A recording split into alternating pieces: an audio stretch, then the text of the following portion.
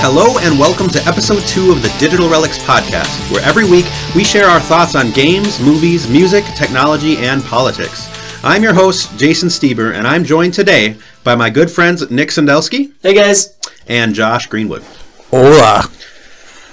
So, how was your week, guys? Good. I had a good week because I didn't tell you guys this, but I started watching Stranger Things. Oh! Finally! And that was actually before I saw the show notes. And it all worked out really good. That is so good. Yeah, amazing. So I'm excited to talk about that. My week was kind of shitty, but that was based more that I hate living sometimes in Wisconsin in the winter because I fell like 4 times because of the weather, and I'm kind of beat up at the moment. But otherwise, I'm pretty good. I honestly thought you were about to just say that you hate living sometimes. Just leave it at that. Yeah, to our listeners, we do live in Wisconsin, and we went through a bit of an ice storm, and so it was difficult to get around. It was a nice mix of just above freezing enough that all the snow melts, and then just below freezing enough that it all turns into ice. So, right. I'm under the mindset that like Wisconsin has some of the most perfect summers, and we pay for those perfect summers from really shitty winters. That's just me, though. Yeah, it's the price you pay. Yeah, exactly. At least we don't have like cockroaches and alligators and stuff. Yeah, absolutely. Agreed on that. Right. Ice won't like search you out and try to kill you. Like, yeah. So you play any games or watching any movies, Josh, or anything? This weekend I've been playing a lot of For Honor, the beta. It's just like, I really enjoyed it. But I also have my fears with it all along on the same route. But that's like probably the biggest game I've been playing this week so far. So great. Is that online only, or does it have a single player portion as well? It does have a storyline, and all I've seen so far is the multiplayer, because obviously it's the beta, but they do say that there's a storyline, so I'm assuming there's a single player game. Okay. I don't know how they would do that with a multiplayer game, but I guess for viewers that are unfamiliar, if you just say what the game's all about, kind of. It's a massive multiplayer. There's like 3 factions. There's a samurai faction, a knight faction, and a Viking faction. What I've seen so far is they take advantage of 3 classic multiplayer modes: deathmatch, single combat, like 1-on-1, and then there's like a domination, which is capture of the flags. Okay. So far, I've been really impressed. My biggest fear with the game is I fear that it could possibly run into situations that like games like Titanfall ran into, with just carried over people keep playing the game. That's what I worry about. Just keeping a consistent user base? Yeah, I mean, that's like, and then like, the big problem I had playing it was like, I had such a hard time getting into modes, like with, which could be just a thing with the beta, it just kept knocking me out, so. So is the combat melee only, or is there like a ranged element to it? Well, like the 3 factions, they have right now, as I've seen so far, is there's like a sword like weapon, and then there's like a longer weapon, and then there's like for example, like there's a knight, then there's a knight with a mace, and then there's like an assassin. So okay. I mean, like the samurai that you showed in that one trailer, the samurai had that long staff. Yeah, and I'm not sure what it's exactly called, but like it's the fighting comes to the fact that you have to really like, each guy fights differently, so you can't assume like the same thing will work with every guy. The thing that really has impressed me the most is the domination mode, which is like you get 5 heroes, which you play a hero, and it's 5 players, and then like there's like 100 AIs running around, so it's like a battlefield. Oh, that's and interesting. you try to capture flags, and you go to 1,000. And then, like, the losing faction will, like, end up, like, retreating because it's, like, a battle. That was the most impressive to me. So, yeah, like I said, like, the thing that worries me the most about the game right now is, like, if they're going to be able to keep fans. Because I think you run into that problem with any multiplayer game. Well, that just gives incentive for the developer to really deliver a quality experience to keep players coming back. I think I go back to the vision. When we started that last spring. Yeah. And you know, it was a game that was hyped up. Yes. That people, you know, to get people to play. And you know, once you get into that, the experience, and it slowly lost all of us. And to be fair, it hasn't pulled any of us back in. But from what I've read and what I understand about the Division is they have been amazing with post-release content. The game's apparently a totally different game than it was when we played it. And actually their user base is at an all-time high right now. Really? Yeah, so well, it's definitely had a resurgence. Right. The newest mode they added, I don't remember what it's called, but it's essentially all the players are put in one server inside of the city, and it's during the night of a giant horrific snowstorm. To the point that your visibility is like only 10 feet in front of you. And they pretty much turn it more like a DayZ or H1Z1 type of game where it's almost a survival game. So you need to go near fire barrels every so often or you will freeze to death. You need to have pieces of cloth that you find around the map to wrap around your wounds or you'll bleed if you get shot. So it's more about survival, and everybody's trying to get to this pickup point, I think, where they're taken out of the zone. But apparently it's really good, and it's really brought a lot of attraction back to the game. We'll have to check that out again. I feel like more and more, this is new to this generation of games. You're seeing games that are like this a lot, that are released and they're only mediocre, or they don't have enough content, and then over time, more and more content is added and the game changes fundamentally and it brings in new users. You could say the same thing with Destiny. Destiny at launch is a completely different game than it is today, and their whole post-release content schedule is every 3 to 6 months they release a huge expansion and everybody comes back in and plays it for a month, and then it kind of dies off again, and then over and over and over again. I think a neat thing that the For Honor game does is, like, when you select a faction, for example, if I selected the Knights, you can still play as everyone, though. Like, if I selected the Knights faction, I can still play as Samurais, I can still play as Vikings. And I also think that they also incorporated this idea where the factions will fight each other. So, like, after a certain amount of period, that faction will, like, conquer the land. And then after that happens, like, the land changes, and they've also encompassed, like, a seasonal thing, which, I mean, I have high hopes, but, you know, high hopes don't do very much for you sometimes. Well, it definitely sounds like a unique take, for sure. All I can say is when you showed me that trailer the other day, I was impressed. Like, it's very difficult. I mean, like, you have to be patient. That's the biggest thing with the game. It's like, if you run into this, you're going to get killed really fast.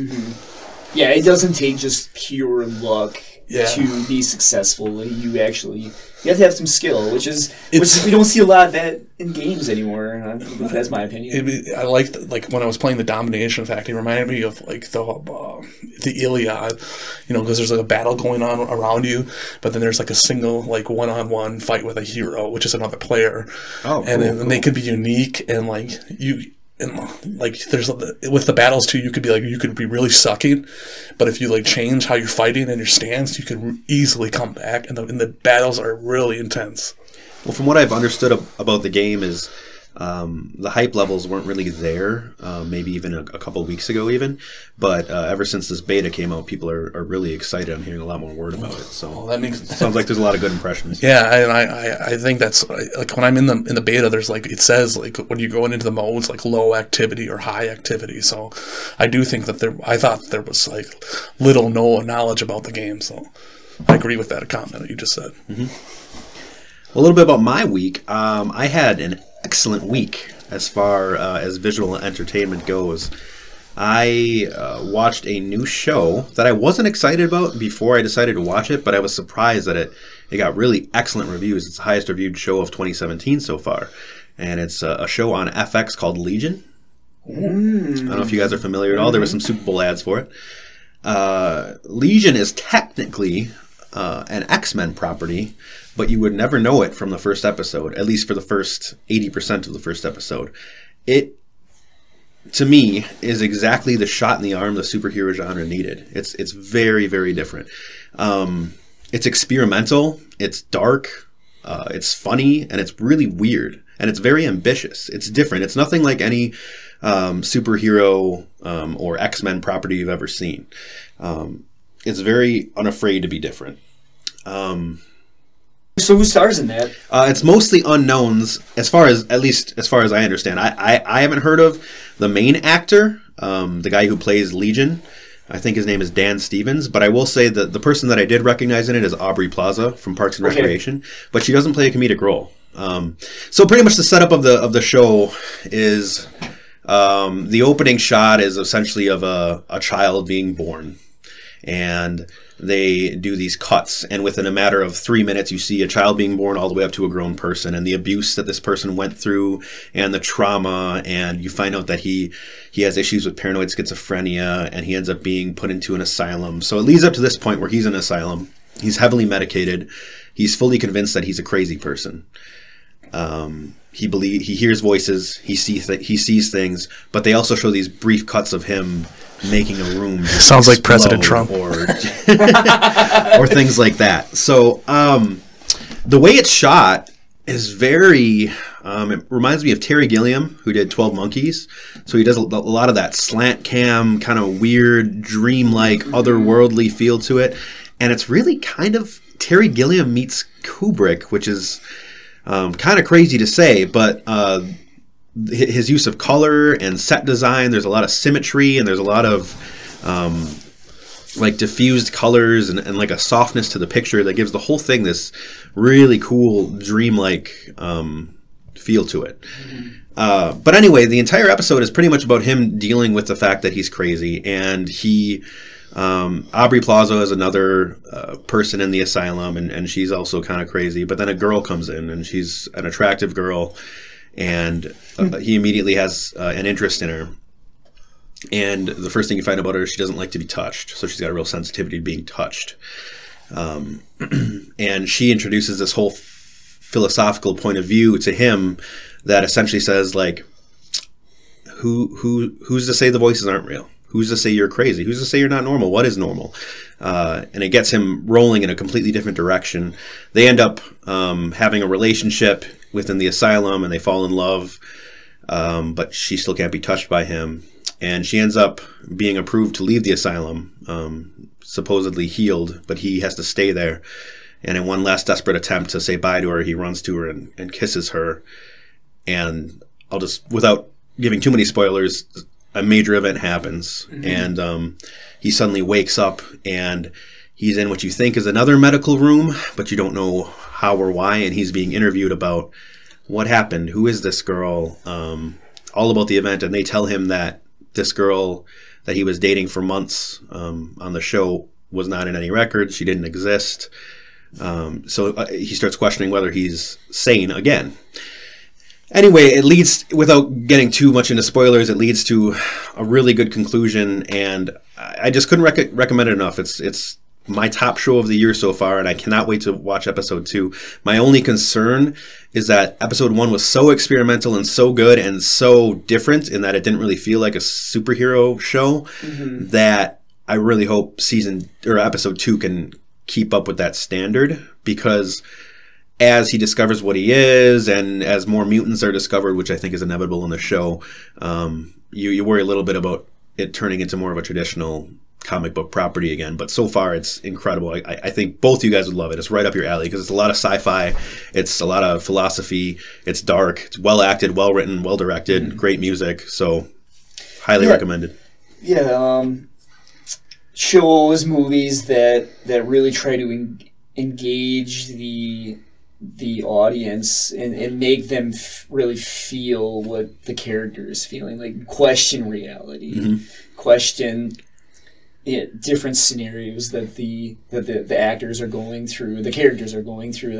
That really defines the difference between a good show and a bad show. So yeah, I'll definitely have to check that out. Yeah, it's the best new show of 2017 for me. I would put it above Westworld even. It's great. Wow, it's very good. Yeah, Westworld is. I think up there. I'll even further what you're saying. I think that's so true with movies, what you just said. Yeah. But I also think that's so true with video games. I mean, I think popular video games, you end up loving or enjoying just going through the same thing the hero is going through. So it's interesting. I've seen previews to that show because I watch Taboo all the time with Tom Hardy, so they always have a preview of that show. So yeah, I'll have to check that out. What do you guys think of Aubrey Plaza as an actress? I don't know. We've never really talked about her. I actually hadn't seen her in anything other than Parks and Rec until this. Loved her in Parks and Rec, although she was kind of a one-dimensional character. Yeah. in this, she's awesome. I was really surprised by how good she was. Yeah, because watching her in Parks and Rec, it makes me... Yeah, it makes you think that she is only a one-dimensional actress because she's so one-dimensional. She just hates everybody, and she's in love with one person, and that's it. That's all that matters. And I think she has probably a certain range. Yeah. Because you could still see that it's Aubrey Plaza, and she's got a little bit of that sarcastic wit about her, and she's witty and well-spoken and stuff. But it's a different take, and it's more serious. That's great. That's good for her. Yeah, definitely check it out. Yeah. So, continuing on my cinematic journey this week, my Keanu Reeves extravaganza continues. Yes! So it started with the Matrix trilogy, followed by Constantine, followed by John Wick 1, which I love John Wick 1. Yeah, absolutely. It's a great movie. Followed by seeing John Wick 2 in theaters this weekend. Tell us about that. We need a drum roll. I want to hear. I want to hear what he thinks. The best action movie I've seen since Mad Max. Ooh. Oh man! Without hesitation. Does it top Mad Max? It doesn't top Mad Max in my book, but it's damn close, and it definitely tops John Wick 1. Yeah. Wow.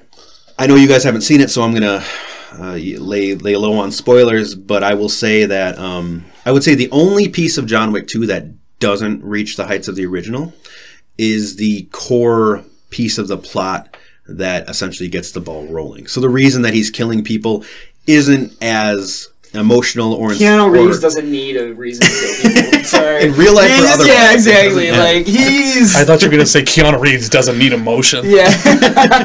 You can do whatever the hell Keanu Reeves I would sacrifice anybody for that. My family, sorry. Yeah, go for it, Keanu. Yeah, exactly. Do what Keanu Reeves, he can have... That must be why he looks so youthful all the time. Yeah, he just... Yeah. So yeah, that's the only part. But again, how can you really beat the first one? Where, spoiler alert if you haven't seen the first one, but before the events of the film, he is a world-class assassin. He's known as the Boogeyman. He is feared by all, and he ends up retiring because he falls in love, finds a wife that he marries, and she dies. You don't really find out how in the first film, but she dies, and he's heartbroken. And like his last gift from her was a puppy. And about days or maybe a week after she dies, these little punks break into his house, beat the shit out of him, kill his puppy, and steal his car.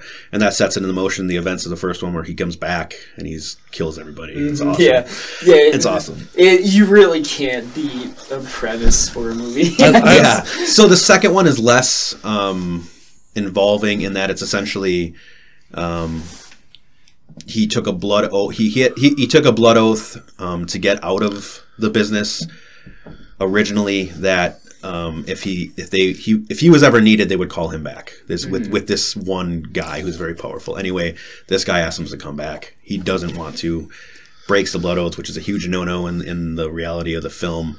And so the guy does a bunch of shit that fucks with John Wick, and John Wick comes back essentially to get revenge and also to help the guy. So it's a whole thing. But the biggest thing that was really impressive about the film was that it takes the lore and mythology and world building that was kind of touched upon in the first one, like how all of his currency were these gold coins, and how he had the nickname of the Boogeyman, and there's that weird otherworldly hotel where like it seems like this hotel houses assassins, right? So it takes all of that subtle world building and it just rolls with it in the best way possible. So that hotel returns, and then you find out there's an entire worldwide network of assassins, and you find out like this weird system. And again, I don't want to get into too many details, but it creates its whole world, and it's really fun and amazing and unique, and it's not a world that you've seen in other movies. It's really cool. It's got a very, very unique feel to it. And then also they were not pulling any punches for the sequel. They wanted to improve it in every way, and it's clear. The fight choreography, as good as the first one was, the second one, they do long shots of Keanu, and you can tell they purposely try to make his face as clear as possible to show that he's doing all of it.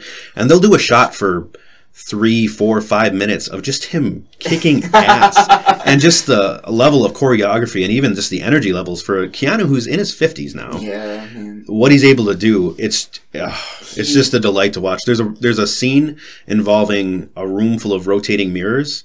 That's one of the most beautifully shot scenes I've ever seen in a movie. There's neon lights everywhere, and it's this gigantic room with these rotating walls and mirrors, and there's gunfights going on, and it's incredible. It's really good. So I think what the sequel really did is it took the concept of John Wick and it really elevated it into a class that wants to compete with James Bond and with Mission Impossible and Jason Bourne, all those type of spy movies. But I honestly think it's superior to any of those. It's awesome. It's a 9 out of 10. You think this is a start of a new IP, like, going forward? Well, I think the issue is that Keanu is in his 50s, so I think it can only go so far, and I think this is not the type of franchise like Bond where you could just replace the actor and still call him John Wick. Yeah. So with that said, I expect, without any spoilers, I would say I would expect a third one, personally. So yeah, it's interesting. So another very high recommendation. And I'm not sure if you guys like the original John Wick as much as I did.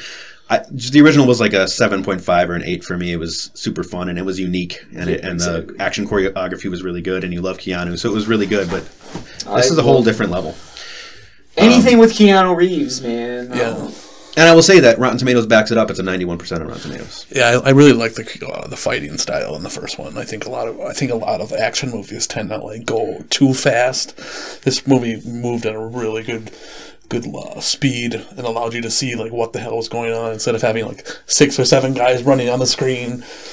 Well, just think about that. How difficult it is to make a good action movie, because they can just throw people on a set and not have any sort of direction. Well, I think when it comes to that, choreography is really important, because choreography can really break a movie, because you can. It's one of the easiest things to do is see a guy standing behind whoever is in the movie scene and just waiting for his turn. Yeah, absolutely. Come and get his arm right. broken. It's like, okay, now you enter, and we'll punch you in the face. And I'm very sensitive to that too. For example, Christopher Nolan, as great of a director as he is, I don't know if you've guys seen the clips out on the internet of The Dark Knight and The Dark Knight Rises. You will laugh your ass off. Like, okay. I mean, there's seriously dudes like just standing in the background, like just wiggling their knees, and then seriously, it's funny. And now I've noticed it as I actually watch the movie too. Yeah. But Batman just kind of like looks at him and he's like, oh, and he falls over, like terrible, really bad. Yeah. Choreography. You see that really a lot in the third film with like the Bane one, where like the cops and the criminals run at each other. Towards the end, that is like one of the worst like scenes in the movie where when you can notice it in real time, that's bad. It's like I just saw a guy like with like a machine gun and he like just takes it and throws it. Like, I don't need this anymore. Let's just fist fight. Well, I think it's very insightful that you pointed out how good the fight choreography is in John Wick, because in the original John Wick was the first movie by this director. John Wick 2 is the second, so he's only done these 2 movies. Mm-hmm. But prior than that, he's been in the industry for over 15 years as a stunt coordinator. That's what he's done for his entire career. So I'm just looking at some of the work he's done, and you could tell he was the stunt coordinator to go to when he was doing that type of work. He did The Matrix. He did The Matrix 2 and 3.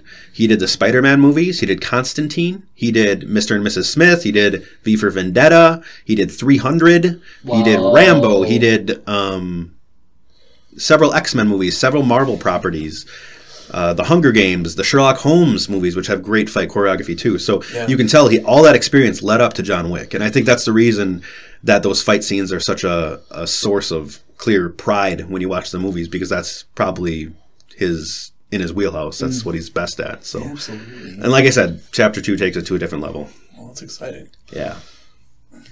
Interesting. So very, very, very good. So the Super Bowl. Did you guys watch the Super Bowl? I had work the morning after the Super Bowl, so I watched. Okay, I told myself I would watch until halftime. Well, the Falcons were up 21-0 at halftime, something or 21-3, something like that. I'm like, okay, they were playing phenomenal. Patriots were playing like garbage. Okay, I think it's safe to say I can go to bed and... You're like, go Falcons! I'll wake up and, absolutely. I wanted to see the Falcons win, obviously, because, second time in... They've never won a Super Bowl. The second time they've been to the Super Bowl, right? Yeah, so you're like, okay, I'll go to bed and wake up and I'll see the Falcons have won. Well, I wake up for work the next morning and no, that's not the case. So victory for white America, just kidding. No. So I after watching the highlights of the second half, I was amazed. Yeah, I texted my dad when the Falcons went up 28-3, saying Falcons were clearly the team of destiny this year. Nothing's going to stop them. Right after I texted him, everything changed immediately. It was. I think it was a mix of the Patriots making no mistakes to make that comeback happen, and it was also. They were down 28-3 late in the third quarter. They could have done everything right for the rest of the game and still easily lost. They needed help from the Falcons. They needed the Falcons to fuck up, and the Falcons did. There was some bad play calling on offense on that drive. Everybody's talking about it, where it was 2nd and 1. They decided to pass. Matt Ryan took a sack, got knocked out of field goal range. Then it was 3rd and 11. They decided to pass again. There was a holding call. And then a chip shot field goal turned into a punt. And really the difference, if they would have went up 31-10 or whatever the score was at that point, that game would have been over. But instead, that laid down the whole path for the Patriots to come back and win. With that said, I'm not a fan of Tom Brady. I think he's an excellent athlete. I'm just personally not a fan of him, but I think you can't argue that he's the best of all time now. Hey, man. The dude has more Super Bowls than any quarterback that's ever played the game. Exactly. I think you can look at minute statistics over his career, but simple matter of the fact is, he has 5 Super Bowl rings. So I disagree, but that's. I still think Joe Montana is the greatest quarterback I ever played, or a greatest player. Well, if we're calling him a position or player, I mean Charles Haley. He has 5 Super Bowl rings. Do I think he's the greatest defensive player that ever played? No, I don't. When you compare him, Tom Brady is 5-2 in the Super Bowl. He beat quarterbacks like Jake Delhomme, which we all know he's in the Hall of Fame. He beat an injured Donovan McNabb. Now, when I think of Joe Montana, he's won 4 Super Bowls. He hasn't won as many as Tom Brady. Yes, I'll give you that. But let's look at the people he's beat in the Super Bowl. He's beat Dan Marino in the Super Bowl. He's beat John Elway in the Super Bowl. He beat a guy named Ken Anderson for the Cincinnati Bengals, who was the MVP at the time. And he's never thrown an interception in the Super Bowl, unlike Tom Brady. Yeah, that's definitely very impressive. And I mean, somebody as good as Joe Montana, it's hard to argue against him too. And actually, Joe Montana was interviewed just a few days ago asking if he thought Brady was the greatest of all time, and he wouldn't say it. He wouldn't agree. Now, saying that, I will say this: he's in the top 2. You can't say that. Those 2 guys are hard to debate, and obviously, the time period is a big thing. I disagree with you on a couple grounds because, Charles Haley, a defensive end or whatever position he was, played a lot of different positions, is not a quarterback. Yeah. A quarterback carries a team. If you win Super Bowls as a quarterback, it's because you're a great quarterback. But that's my thing. And beyond that, Tom Brady has the stats to reflect it. He's got some of the greatest stats in the history of the NFL. And that's my thing is I think when I compare Montana and Brady I think that he's been to 7 Super Bowls. You can't deny that fact. But I also don't think that he was the main reason why they went to those Super Bowls. I still don't think that. I think and I mean this argument to say that they have the greatest coach of all time, which I mean.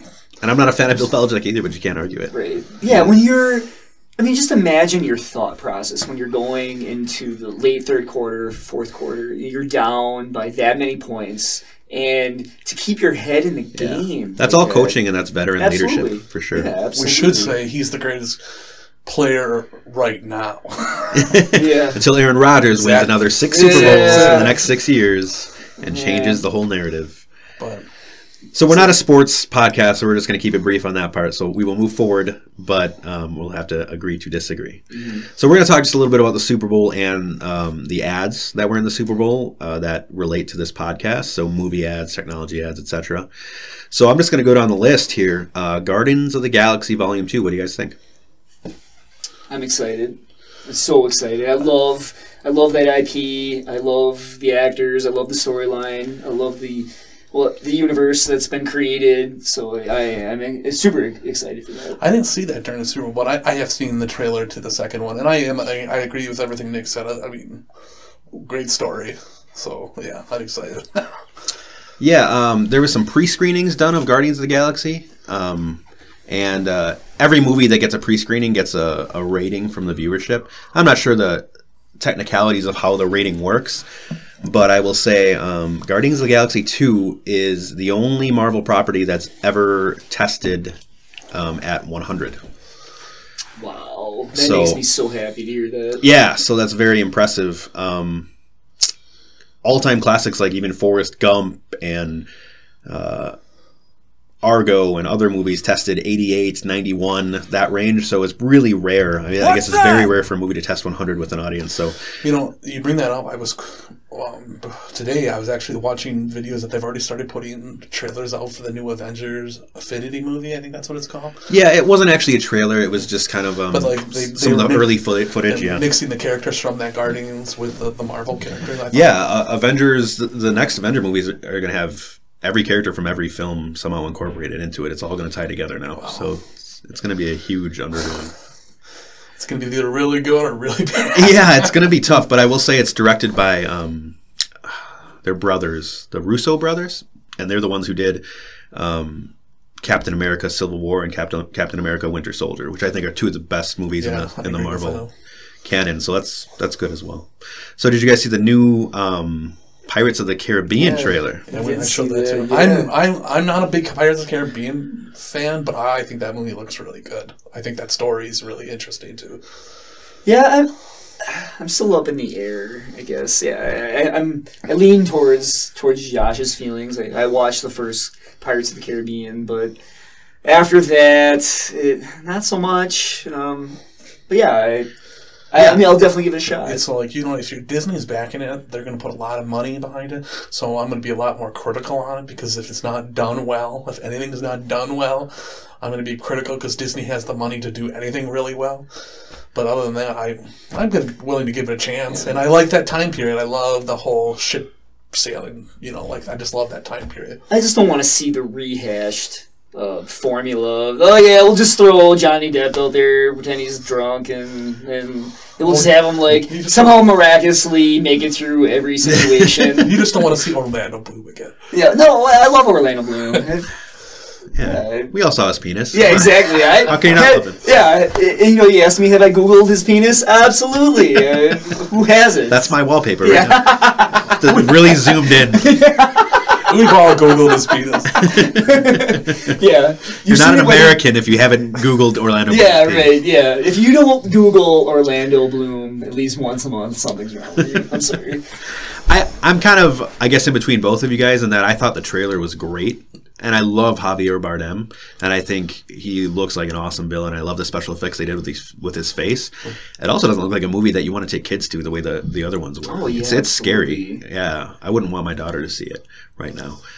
With that said, I think this could be the classic bait and switch trailer. I could see the trailer making the movie look a lot cooler than it ends up being. What it ends up coming down to is, does it actually have a good plot? And ever since the first Pirates movie, I don't think any of them have had good plots. Totally and they've all had the budget that Josh is talking about. Yeah, so I agree yeah, you can throw as much money at an IP as you like. It doesn't mean it's going to turn out well. I guess the only thing that can bring a little bit of optimism is there has been such a gap between films, so you'd hope that they've given time to polish a good script and all the pieces fall into place. When is that supposed to come out? Sometime this year, but I don't know when. If it's not complex, I think a lot of movies run into problems with having these really complex trailers. It doesn't have to be complex. I mean, go back to John Wick.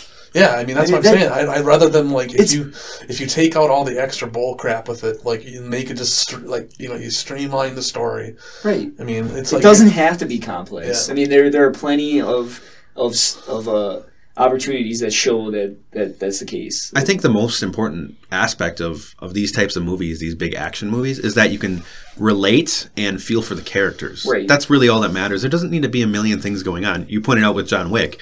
Right off the bat, you care for him because his wife just died and his dog just got killed. So you're like, kill these motherfuckers. Yeah, exactly. Yeah. And I think that was maybe appealing with the first Pirates of the Caribbean. You connected with Jack Sparrow. Yeah, because he's kind of a fuck up and he wants to be this great pirate, but he's never been quite that. Yeah, absolutely. So you had this emotional bond with him, and they just in subsequent films Who knew that? Yeah, the focus in the subsequent films turns into surprise betrayals and Orlando Bloom lied and this and that. And then it's like, who do we even root for? Like, we just want to see your penis! Come on. Enough already. Yeah, no. Let's quit fucking around. And you're not wrong in saying this, but like, could you say that the first one was more centered around Orlando Bloom, and the rest of the movie started to encompass Johnny Depp as the central character? Yeah, clearly Disney reacted to the stardom of Johnny Depp and how iconic that role of Jack Sparrow turned. Absolutely. And then they focused on him as the main character, where I think his strength was as a supporting character who could throw in that funny line here and there, or they took advantage of that connection that he had with the audience, and they just they took it over the top, and it went too far. So to put it this way, I hope it's good, but I wouldn't be surprised at all if it was a flop. Yeah. Yeah, I have no expectations. That's like the exact same way I would describe that movie. Definitely. So the next trailer, probably my favorite of all of the Super Bowl, is Stranger Things 2. Now, Nick, I know you're not finished with season 1 of Stranger Things. I'm 3 episodes in. I know. I'm you're sorry, only 3 episodes in. I'm sorry, audience. I'm behind the times. I'm catching up. So did you catch the trailer of Stranger Things 2? I did not. Okay, that's probably a good thing. Probably. We probably won't talk too in-depth about it then because it would have spoilers from the first season. But I will say it looks awesome. It looks like a direct continuation. It's still harping on that nostalgia really well, and it just reminds me of my childhood just watching the trailer. And I think it's also become clear that the budget has been upped. Stranger Things was a bit of a risk for Netflix, and I don't think they had a ton of a budget behind it originally, but that thing blew up overnight. You know, I was thinking about that. I was watching that. I probably should have done a little research on the budget, but man, I was impressed. Yeah, what they were able to do with what must have been a relatively small budget is really impressive. Yeah, because I mean, there's a little bit of a 3D effects, you know, within the series from what I've seen so far, but you know, it's like just sprinkling it within the series. I mean, they've done a phenomenal job. So yeah, and I will say, Nick, if you're 3 episodes in and you're really enjoying it, you're going to love it because the show just continues to go on that trajectory and it gets better and better and better until the very last minute. Yeah. Let's just say I started last night and I watched 3 episodes in a row. I had to stop. Like, I literally had to force myself to stop watching. Like, and it's got such a great Spielberg, classic Amblin Entertainment type feel to it. It reminds me of E.T. or Close Encounters. Exactly. It's got such a great classic feel to it. I thought of Super 8 too. And I thought it really took what Super 8 tried to do to the next level. I think it's superior to Super 8. What's the name of the bomb in that movie? The Disney boy I'm talking about. Forgot her name. But yeah, you know, Winona Ryder. Winona Ryder. That's the reason why I watched it originally. And I'm a fan of her. Really revitalized her career, I thought. Yeah, I haven't seen her in much in a long time. True, she played Spock's mom in Star Trek, the new Star Treks.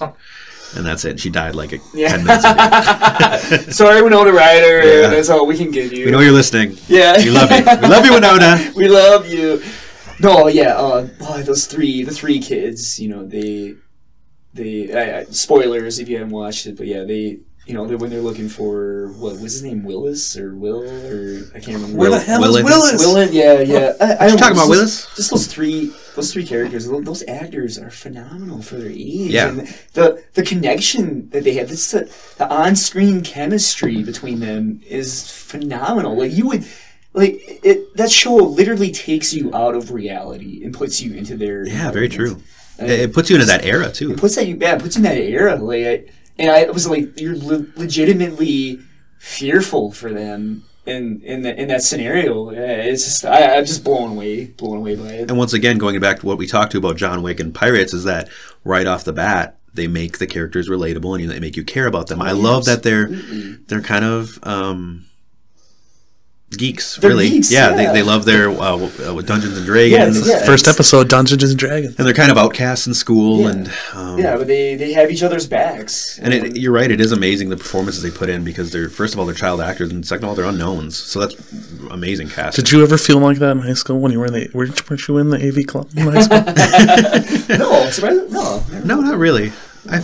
We're fortunate. What did you do in high school? Where'd you want to go? Oh yes, I wasn't. I worked in IT, and I did some AV club things. Come on, theater kids are the best kids. That's the '90s version. IT. Yeah. So next up is Life, which is actually a movie I hadn't heard of prior to the Super Bowl. Ryan Reynolds. Who else is Jake Gyllenhaal in it? Yeah, Jake Gyllenhaal. Another sci-fi film. I guess I'll let you guys take the reins on this one. Josh. I think it reminds me of Aliens. That's like the first thing that came to my head when I first saw it. And I think it's got two like really strong male actors that are up and coming. Well, I don't know if you want to call them up and coming, but they're, I think, the future, obviously, future stars. I don't know. From the trailer, like I feel like it could be another like bait and hook type movie where I just hope it's not like another Passengers. Not that I thought Passengers was going to be good, but I could see that happening. Well, and honestly, I haven't watched Passengers, but I was more excited for that trailer than I was for Life, which doesn't give me a lot of hope for Life. Really? You were more excited? Yeah. See, I was never excited for Passengers. Really? Well, I can tell you. I just have a bias for the actors. And I love Chris Pratt and Jennifer Lawrence, but the ham-fisted romance right in the trailers. That's true. true. Like, oh, yeah, God. that's true. Yeah, like, usually the trailer tries to hide that. Yeah, and then it's like Twilight in space. And I think when you think about it, I think you're going to see a really good performance from both. Like, I think it's going to me, from what I've seen in the trailer, I think there's going to be a standoff between Gyllenhaal and Ryan Reynolds, and I think that's what really helped the movie Aliens itself, the original. It's like that being in that like can you trust the people you're in space with? Because when something crazy like that happens, can you trust them to have? I mean, you could put that even on on Earth. I mean, could we trust our neighbors if a biological contagion comes out? I mean, I would say what you're talking about is really a universal plot element that can work across genres, which is a good thing. I've seen this movie more as a First Contact movie. Well, that too. Immediately, and I think this is intentional. There was a part in the trailer where they actually used a soundbite from. Well, it probably wasn't from Alien, but it was very similar. It was like the that thing, and I think it really seems like a modern take on Alien because it's a bunch of dudes in a spaceship who discover this alien life form. They don't know whether it's benevolent or evil, and shit starts happening. I mean, it's obviously at a very basic level, it's similar to Alien in concept. I don't think it looked as good as the original Alien, but yeah, I don't know. I mean, I've got my selection of First Contact movies that I really hold to a high standard. Contact. Well, Arrival. Is that Jodie Foster? Yeah. Okay. And Matthew McConaughey. Yeah, Alien. But a Carl Sagan novel adaptation. Yeah, 2001. Yeah. Space Odyssey. I don't know. Like this movie Life is going to have. But you can't put Contact and 2000 Space in the same category. This movie's more like horror / thriller. Yeah. This again, I would relate this more to Alien than a Contact. Action, yeah. Because they're not pulling any punches. They're telling you that I believe the trailer shows the one guy getting infected. Yeah. Absolutely. Yeah, I wouldn't. I don't look at this as a movie that's going to blow my mind intellectually or anything. Right. So, and I don't think that's what it wants to be. So, I think you're right, Josh. That would be unfair to even try to compare it to a 2001 or something like that, because that's what it's trying to be. The question is, or the statement should be: is this movie going to try to be intellectual? Is it trying to? Is it going to try to be intellectual, but it fails intellectually, and then it fails as a movie? As long as it knows personally that's true. It's going to be an action movie. I think that it's going to be made or broke by the main two characters in the movie. I mean, I have really high hopes. You know what? I hate saying this, but Ryan Reynolds was just nominated for Best Actor for Deadpool, which is probably not I would ever put in the top ranks of any type of movie. So I mean, that's true. They are bringing up their games. I mean, Jake Gyllenhaal's always been in strong movies. The thing with Ryan Reynolds, and I love Deadpool, is that if there was ever a born to play role, it was Ryan Reynolds in Deadpool. He pretty much plays a more extreme version of himself. So I think the question remains whether or not he can expand into other genres and other characters and still bring that type of performance. So we'll see. Yeah. Stay tuned for a review. Yes. Okay, Nintendo Switch commercial. Should we talk about that a little bit? Yeah. So that was also aired at the Super Bowl, and I thought it was actually really funny because, and this is a little bit of a meme that's going around on the internet, is they have an infographic showing the score of the game and how Atlanta kept going up and up and up, and it hit 28-3, And then the Nintendo Switch ad aired, and honestly, right after the ad aired, the whole game switched, and the game changed, and the Patriots won. So I thought that was funny. Anyway, we talked a little about the ad last week. Yeah, we did. Just as excellent as we mentioned. It reminds me of a Google ad or iPhone ad. It's modernized. The person looks cool. It portrays, without any narrative, instantly what the machine's all about. So really good ad. Still really excited for the Switch. I think it was only a positive. Yeah, it just makes me more hopeful because it is, I mean, obviously a different direction that Nintendo is taking compared to the Wii U and the Wii. And just in the demographics that show up in the ad. I mean, you have guys that are our age. They're getting up on a roof and they're playing with their friends or whatever. They're taking it somewhere. That's what I found is actually all of the marketing behind the Switch so far hasn't showcased children at all. Yeah, absolutely. Which is a huge change for Nintendo. Right. Well, I mean, there were some kids in the ad, but I mean, they showed up towards the end. Right. They're in there. But it wasn't exclusively built around kids. So I love the idea. I love the idea that it was shown during the Super Bowl. That's just great. That's just great marketing. And I think that shows you right there that how seriously they're taking it. Yeah, and they expect the Switch to be a success. They're not. And you look at the pulse of the internet, and I mean, I'm not sure how good of a person I am to gauge the pulse of the internet, but the internet seemed pretty accepting of the ad, and it seems pretty freaking exciting. Which is good for Nintendo. When you think about it too, a lot. I don't know about you guys, but the people I've talked to said the ads that were run during the Super Bowl were kind of like not as good as they've been in the last couple of years. So it's good to see, and it's good to see that Nintendo is exploiting the fact that. But make the NFL sell your product for you. I mean, that's the way you do it. You know, the people are going to be watching it. And the fact that they're going after some of that market that watches football is really intriguing. Now, Nintendo, back it up. What do you think the age group is watching the Super Bowl? I mean, it's probably 25 to 35 is what I would guess. And those are all people who've probably all played Nintendo products. Grew up on Nintendo, yes. Yeah, and those are people that show up in the ad. Yeah. So brilliant. I think the hype continues on an upward trajectory, and I think it's going to continue that way over the next couple of weeks. It's going to be a busy launch. We're not that far away. What are we, 3 weeks away? We're 3 weeks away. Less than 3 weeks away. Oh my gosh, I'm so excited. Listeners, Jason and I have pre-ordered the Nintendo Switch that we plan on. And we will be doing a midnight launch. We'll be doing extensive coverage of our impressions of the Switch once we've picked it up. Absolutely. So yeah, look forward to that. And I'd like to keep talking about Nintendo and that apparently they are trying to portray the idea that they're now striving to make their online infrastructure and online gameplay quote valuable. Yeah, so which is not something it's ever been, to be honest. Right. So that was one of the first things that they introduced was that you will have to pay for the service. What is it, like similar to Xbox and PlayStation? Well, early leaks have suggested, which is a good sign, that while the PlayStation and Xbox charge $60 annually for their online service, the Japanese pricing for the Switch have come out, and it translates roughly to $30 a year.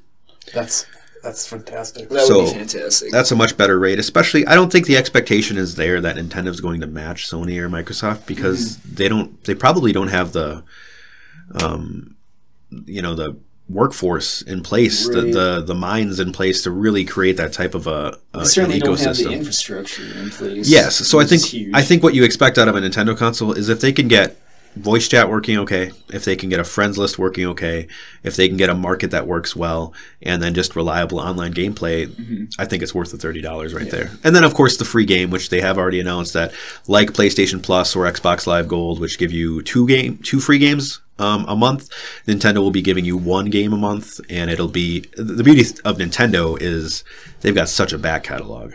So yeah, absolutely. More the content is there. Yeah, more so than PlayStation or Xbox. Right. There's AAA, some of the best titles ever made that they can be releasing. Content that people want to continue to play. I mean, people are willing. Nintendo, if you're listening, people are willing to pay a yearly fee You know, if you give them these Easter eggs, these games to play every month, I mean, people will do it. Xbox has been getting better at that. They give out, like, they have the free game, 2 free games every month, and they also give you, like, discounts on games for every month. Occasionally they'll have a really good game on that list, but most of the time they're just independent games that are not.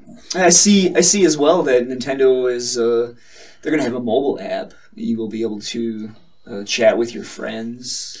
Yeah, and there's been a little bit of criticism behind that, in that apparently that mobile app is required for the voice chat functionality. So it's not actually a built-in app on the system.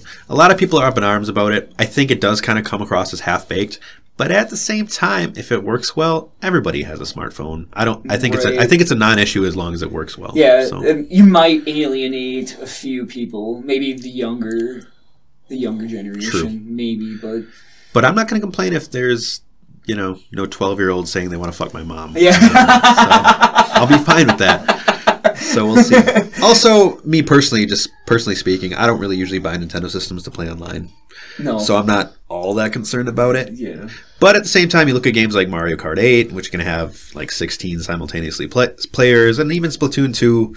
The potential is definitely there for a good online system. I haven't done that for years. Like, if I'm online, I'm talking to 4 people that I know. It's not like I do not want to go online and listen to somebody else talk. Very true. Yeah, the main focus should be you have a list of the friends that you want to communicate with, that you want to play with, and that it's simple to send an invitation and start playing a game with them. And that's in reality, it's not. It shouldn't be that hard of a system to set up for Nintendo. So hopefully they can pull it off, because they can only really go up from where they're at right now. Yeah, and you can't make everybody happy either. No matter what you do, absolutely. You're always going to have somebody who's going to complain about something. Yeah, absolutely. No doubt. So I'd like to talk a little bit about a new recurring mini segment that we're introducing that we like to call Predictions. Predictions is a segment where we predict the Rotten Tomatoes rating for films coming out the following week, as well as the OpenCritic rating for games coming out that week. If you're not familiar with Rotten Tomatoes or OpenCritic, they are both sites that act as an aggregate for professional reviews across the internet, and they take an average of those review scores and they post them on their site. So an excellent film on Rotten Tomatoes would get a 90+ Rotten Tomatoes rating. A poor film would be 30, 40, 50 or less. So with that said, we're going to be taking a running total of who predicts what each week, and we will have Team Greenwood, Team Sandelsky, and Team Stieber, and we will keep track of the scores each and every week, and we will update every week on who wins, who loses, and the scores as they change. So for the first week, we are predicting 2 films, the 2 biggest openings of next week. The first one being The Great Wall. Have you guys heard of The Great Wall? Yes. I have. Well, as you know, The Great Wall is an action fantasy film starring Matt Damon. That's the fantasy. And it does not seem like the type of a film that Matt Damon would usually star in. I do know that a lot of the funding came from China, so it's one of the first big budget Chinese films to be showing up in the US. Anyway, yeah, so Matt Damon stars in it. We're not going to go in depth on our analysis of it, but if you guys just want to give some predictions on a Rotten Tomatoes score, and we'll take note here. Josh, go ahead. I've got my score. So we're going out of 10, right? No, it's going to be a prediction of the Rotten Tomatoes score. Right, so out of 100%. 100%? My first prediction, 31%. Ooh, that's close to mine. I've seen a few of the trailers, and there is not anything I've seen about this movie that I think is very good at all. I'm not going to give it as low a score as Rings guy has right now, which I believe is 5%. Yeah, but I think Matt Damon, you got to give the main actor some credit. So 31% is my guess. Yeah, I was thinking 35%. Actually, that was the number I had in my head. I think Matt Damon will be the shining point of that movie. He's a good actor. He's fun to watch. He can take whatever script he has and try to make the best of it. But I think the movie is going to be extremely one-dimensional, and it's going to be almost a complete failure. I like how they make a movie trying to explain something that's in our world, like the Great Wall, why it's there. We know why it's there. Yeah, we don't need a story to try to tell us. Let's just make a movie about it. Yeah, I think we're all on the same page on this one. I'm guessing 38% for the same reason you guys pointed out. Of course, it's a January-February movie, which never usually bodes well. Trailers look really bad. The only reason I even have it as high as 38% is because of Matt Damon, because he's usually not in terrible movies, but this looks like it could be a terrible movie. I would not be surprised if it was half of 38%. I would give it a higher rating if the monster in the movie didn't look like somebody's iguana they flushed down the toilet that deformed itself. So the next movie up is A Cure for Wellness, which is a psychological horror thriller directed by Gore Verbinski, who actually directed the original Pirates of the Caribbean, and then he also directed Weatherman, starring Nicolas Cage.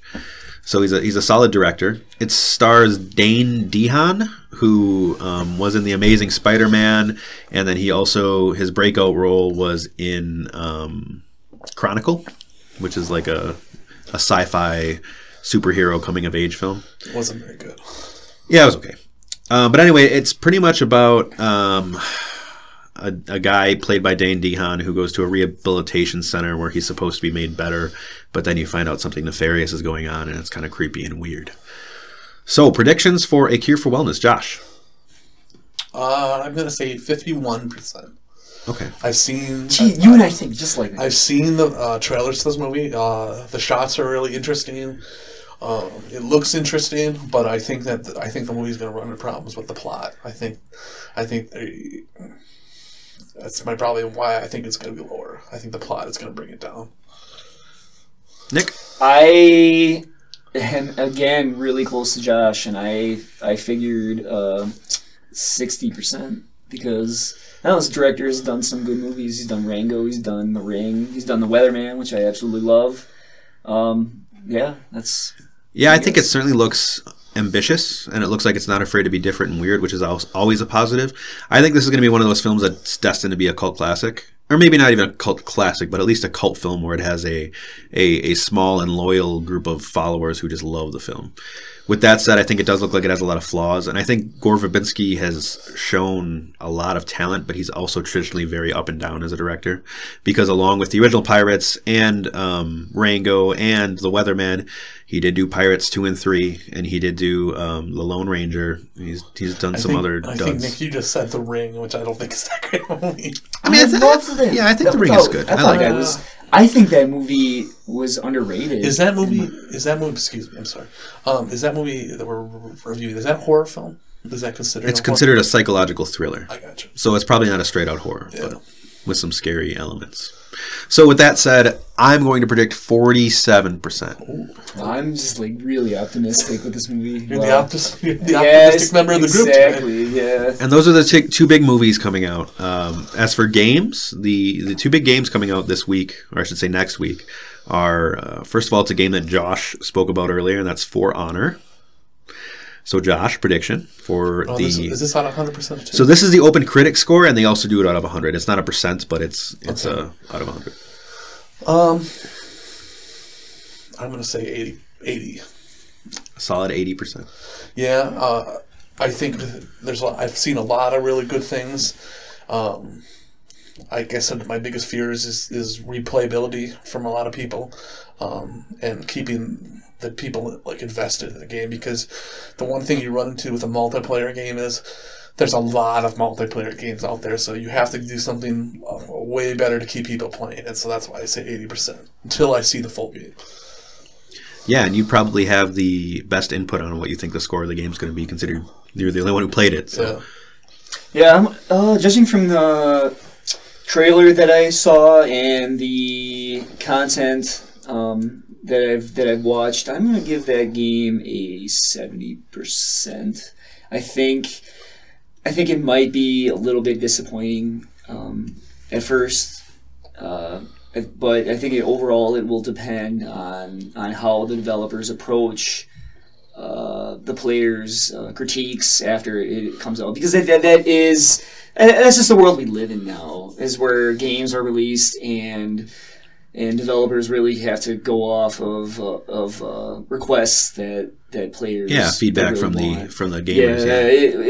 I mean the debate whether you like that concept or not is really irrelevant. It's just the world we live in. So I think the 70% is. I think it's either going to be really good and like Overwatch really good, or it's going to be really.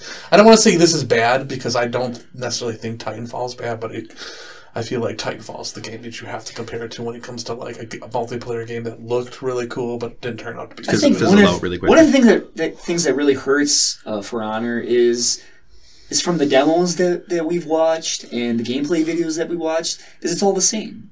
I mean, really, like the core concept, like you fight someone one-on-one over and over again. So that isn't what all of it is, though. Okay, all right, yeah. Well, I guess we'll see. I land in between you guys on my score. I'm guessing 76% or 76, I should say. I think it's comparable to games like, just from what I've seen, Destiny and The Division, in that I think the game that is released day one may be very well half-baked, maybe lacking some features. I think the fact that they do have a single-player portion, but they've kind of refused to market around it, tells you that the single-player portion might leave a lot to be desired, which could affect review scores as well.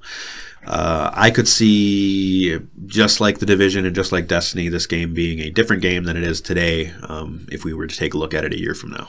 So with that said, day one I'm predicting a 76. Let's hope for the best. Exactly. Don't disappoint. Yeah, I always root for any new game to succeed, so hopefully it's good. The next game is, it's kind of one of those B-movie equivalents of a game. It's actually the fourth entry in the series, and it's called Sniper Elite 4. And what Sniper Elite 4 is, it's a third-person tactical shooter stealth video game that pretty much completely relies on sniping and setting up that perfect shot and getting in position and taking out targets, elite bureaucrats or whatever it might be. So, Sniper Elite 4. Nick, what do you think? I'm sorry. This genre is so beat into the ground. I have no expectations. I am not enthused at all.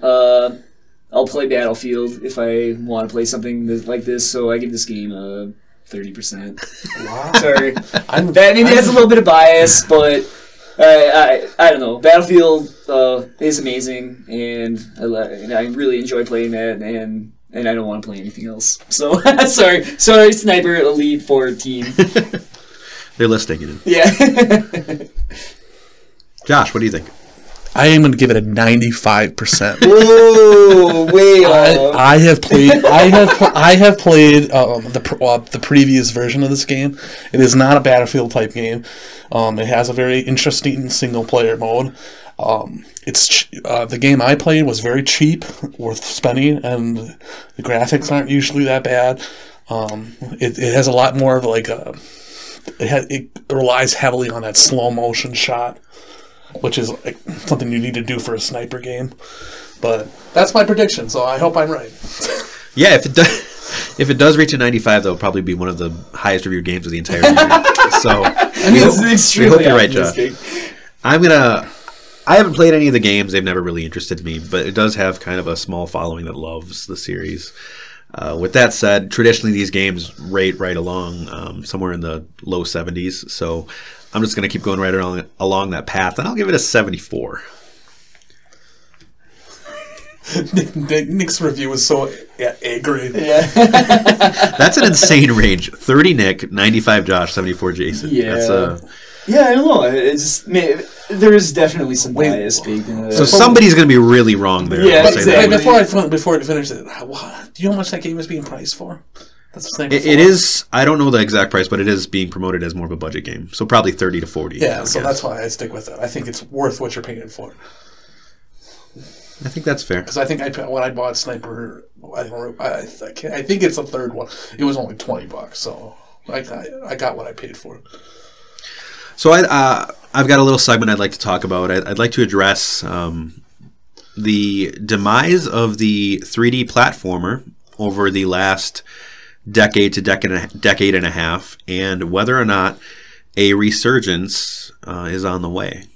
For those who aren't big gamers, a 3D platformer is essentially a game, usually in the third-person point of view, where you can control a character, and the main focus of the gameplay is platforming, so jumping from different cliff sides or platforms or whatever it may be, and kind of figuring out how to navigate the environment that way. Some of the most classic 3D platformers are Super Mario 64, and really all of the 3D Mario games, Super Mario Galaxy, etc. Banjo-Kazooie, Spyro the Dragon. Is that a game that you're going across the screen? Well, it's three-dimensional. So if you think Mario 64, it's third person, and yeah, it's like an adventure.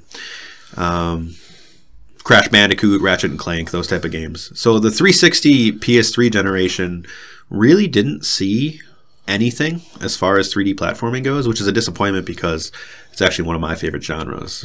Well, I thought wasn't Ratchet and Clank the new for the PlayStation this year? Wasn't that like looked at as one of the better games this year? Yes, and it was actually last year, but I played it and I thought it was terrific. I thought that was the kind of the first indication of a return to form of this genre.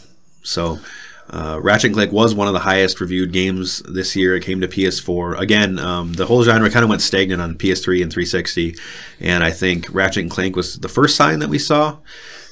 There's also a game called Yooka-Laylee, which is being developed by much of the original employees of a company called Rare. And Rare is the company that made Banjo-Kazooie and Banjo-Tooie and Conker's Bad Fur Day. They actually made a classic GoldenEye 007 as well. That's not a platformer, but they were... Dark. Yeah, Perfect Dark. Jet Force Gemini. They were one of the very top development teams in the industry in their prime. Microsoft bought them after the Nintendo 64, PlayStation 1 generation, and really half to two-thirds of the whole team left at that point. So Rare was really only Rare by name at that point, and the games that they've made since then haven't been great. But anyway, a lot of the core development employees of the original Rare has come together to create a new company called Playtonic, and they're creating a game called Yooka-Laylee, which it looks exactly like a next generation version of Banjo-Kazooie. So it looks really ambitious. It was actually crowdfunded. It's independently made. It's going to be coming to PS4, Nintendo Switch, Xbox One, and PC. Looks really fun, really good. And then you add that along that, obviously there's Super Mario Odyssey, which I talked about last week on the podcast, is kind of Nintendo's return to form to the traditional 3D platformer, whereas with the Wii U, they kind of went with 3D World, which was a three-dimensional game, but it kind of on a 2D landscape, so it wasn't a traditional 3D platformer. Then there's also a new Sonic game that looks to have a much higher budget than past Sonic games, and it's going to harken back to its roots and refocus on 3D platforming. And then there's also a Crash Bandicoot remake where they're remaking the three original games for the PlayStation 1 for PlayStation 4 with entirely new engine, completely new graphics. Looks really fun, looks really faithful to the original. So I'm hoping and expecting that 2017 will mark the return of the 3D platformer. Any thoughts, guys? Do you have any history with 3D platformers, or are you interested in the genre? That makes me really excited because I love Sonic. I think that's a great game. It's a game I used to play on Sega Genesis all the time. Yes, I have. Yeah. I think hearing that it's sad to me that like games like that don't get enough attention. I think it's interesting when you think about like the time period we're living in, where people are more like, there's these games that keep made, these games that are made every year, and they get repeated and they're kind of generic. So it's good to see that like some classic good storyline games we played as kids are coming back out. I mean, I love Sonic and I love Crash Bandicoot. So I'm happy to hear all that. I don't think it's got any more. We have fond memories of playing Sonic on Sega Genesis and Super Mario and 64 and up to fast forward to Ratchet and Clank, and that genre is it's up there in my favorite genre of video games. So I obviously I want to see every year the comeback of the 3D platformer. I wish developers they invested more heavily into that genre. Well, they're unique games, and I'm like, we get this recycled garbage all the time, and then you get these unique games that don't get enough attention. It just bugs me. So I'm glad to hear that. It's also good to know that Ratchet & Clank was very successful last year, and I kind of looked at that as Sony maybe testing the waters to see if there was still a marketplace for 3D platformers, because it was a remake rather than an entirely new game. So since then, obviously, they've now announced the Crash Bandicoot remake, which I think is a direct response to the success of Ratchet & Clank. Ratchet & Clank get voted like it made a lot of lists for Game of the Year for sure. And I also fully expect to see a fully new Ratchet & Clank game coming in the future too. I really like to see Nintendo branch out a little bit more in the 3D platformer range. I mean, they got Mario Odyssey coming out for Switch, but I don't know. I feel like that's always been a highlight of Nintendo, is that ability to bring out the success in that genre, and it'd be really nice from a gamer standpoint to see them expand. I really think it's an untapped market. I really do. I think you have a lot of people that focus on maybe like horror, action, multiplayer games. I think it's an untapped market. I think a lot of people could take advantage of stories that we've never even heard about. So, yeah, and I'd also like to say the level of hardware that we have nowadays compared to the N64 PS1 days. Again, 360 PS3 generation, you kind of lost that genre, so you didn't get to see those beautiful, bright neon colors and these worlds. So it'll be cool with this level of hardware to see Pixar style visuals. Ratchet & Clank was absolutely beautiful. It looks like an animated film come to life. So very excited.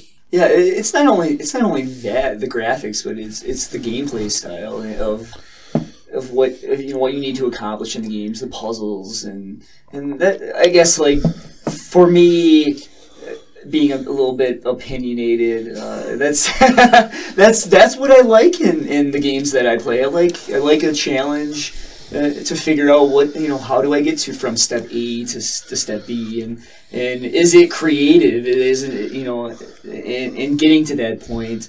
And I'm a gamer where I like to explore, and that's something that 3D platformers really bring to the table. So that's what I've always loved about Mario. It brings you back to your childhood. I remember playing as a kid as like the Sonic, man. So there's obviously. I mean, we obviously have a little bit of nostalgia baked into our views. And I feel like over the years, as games have evolved and graphics have become more of a focus, and even the gaming demographic has risen in age, I think gaming has become much more serious.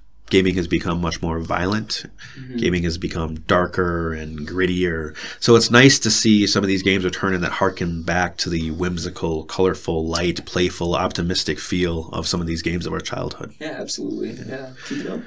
So speaking of that brings us to our next segment, which is Optimism. I hardly know him. Hey! This is a segment where every week we try to find and share a positive piece of news, political or otherwise. We know that our world today is a little bit cynical, a little bit negative. So every week we try to bring something to bring a smile to our face. So this week I am talking about an article on HPPR.org, which is High Plains Public Radio, which is a subsidiary of NPR. The article is about wind power, and it's titled "Wind Power Reaches the 100,000 Job Milestone," which is a really nice number. So I'll just read a little bit of an excerpt of the article. It says, "The number of jobs supported by the wind industry has cracked the 100,000 mark, according to new data from the U.S. Department of Energy. As Energy Central reports, the milestone means wind power now employs more workers than nuclear, natural gas, coal, or hydroelectric power plants. And 1 out of every 4 of those wind workers are employed in the state of Texas. Wind doesn't appear to be slowing down either. According to an earlier DOE report, the U.S. could add almost 400,000 more wind jobs in the next 13 years. So this kind of adds on to what we talked about a little bit last week, in that we tackled solar and discussed how solar now was employing more people than coal, natural gas, and a few other industries combined. So another good sign for renewable energy, another good sign for global warming and climate change. Yeah, this trend that we're seeing is extremely optimistic, and it's not slowing down. I mean, why would you want it to slow down for one? Yeah, read that what you said before about the jobs, and it's you gave a list of jobs, the nuclear job. Yeah, it says the milestone means wind power now employs more workers than nuclear, natural gas, coal, or hydroelectric power plants. Yeah, all things that are bad for our world we live in. So that's like awesome news. Right, and it really just it makes the argument of the idea that we're going to lose jobs if we move away from coal more and more ridiculous, because I think the signs show again, time and time again, that the jobs are there for renewable resources. It takes away an argument from the conservative Republican Party that takes that argument out of it, because I don't know if you guys watched the RNC, that was like the main thing that he hit on, is like he kept talking about coal, and they would do all these camera shots of the coal members of the industry sitting in the front row. So it's good to hear that, because it's an argument that needs to be made. And not to get too political, but you look at the Trump administration's cabinet, and there are a lot of there's a lot of people within that administration that have connections to the oil and gas industry. So one could almost make the assumption that there is an attack on their way of doing business, and that attack is the green energy sector. And when to them, seeing these optimistic articles that we consider optimistic is not something that they like to see. So history is truly repeating yourself, because hearing you say that, it makes me think back before the Civil War, there was an attack on a way of life's business, how they made, like, slavery was a way of life for the southern part of the country, and they looked at the northerners attacking their way of life, which is slavery. So it's kind of eerie similarity. Yeah, it's kind of it's almost a little bit of a proxy war, hidden proxy war that's being fought within the elite system, within our government. Against the clean energy movement. We're seeing that, with the EPA, the attacks on the EPA. So it's something to be. It's a little disturbing, but at the same time, with the subsidies that were introduced through the Obama administration to really push clean energy solutions into a bright future, are really coming to fruition now, and you look at the takes by economists that are looking into these industries, and they're saying that these solutions are not irreversible. That we're pushing forward regardless of the steps that this current administration will take against clean energy. So this is something to be extremely excited for. Yeah, I'm definitely more optimistic after hearing that, but the thing that bothers me is that we don't actually see that in mainstream media. That needs to be talked about. I mean, that is just another way of filling a hole in an argument, and it should be talked about by more people. So, and I think that's a whole other discussion we could have for another week. But with that said, absolutely. I think it's clear the way media has evolved since the creation of the 24-hour news network and CNN and all that is. Everything does revolve around money and capitalism. So, So the media can only respond to its viewership. So naturally, over time, what are you going to see? You're going to see more bombastic articles. You're going to see more exciting things, explosions or terror or diseases or plagues or all these negative things that could happen because it gets the views, because people get excited, people get scared, and they want to tune in. So it's harder to focus on something quaint like 100,000 jobs for wind power, yay! It's not going to get them the money, unfortunately. So it's important to, I guess, seek out alternative methods of reading about news, maybe news outlets that aren't solely focused on the bottom dollar. I made that comment to Nick earlier about like the fact that like people don't know who's governing them and what they're doing around them. They only know that when they do something on social media, like insult the American president. I'm referring to the Australian president. It's like we don't hear that, like, what they're doing. We don't know what they're doing, and people don't know. I mean, if you ask them if you ask your neighbors, do you think they would tell you who's in charge of the district?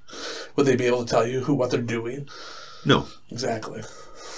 Yeah, I don't hold that against people. We all have enough to worry about in our lives, and we want to see success, within our life bubbles, I guess. Yeah, you could say, like, we have enough to worry about, but is it really that we have enough to worry about, or have we been told that we have a lot to worry about? Right, that's true. I mean, we've gone from a country where people wanted to fight for their freedoms of a better life, more pay, better health care, to a country that's their freedoms are found in their new refrigerator, their new microwave, the new car, appliance, drone. So I mean, it's important to hear this stuff. It's important to say that there are people striving for a better tomorrow. So it is a great optimistic article. And I think it's easy to forget with all this divisiveness right now in our, the climate of our culture. That in the end, the vast majority of us all want the same thing, and we pretty much want to be able to succeed in our own lives, and we want to live in a country that supports us and that allows us to succeed.